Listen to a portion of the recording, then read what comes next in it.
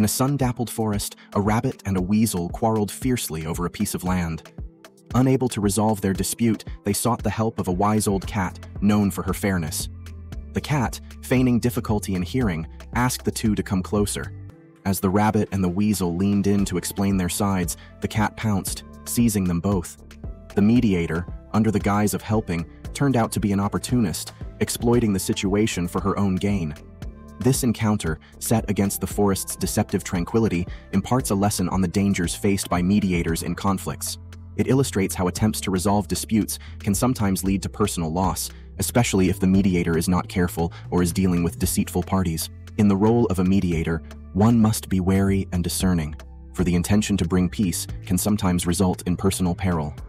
The mediator, seeking to balance fairness and resolution, may instead find themselves the biggest loser.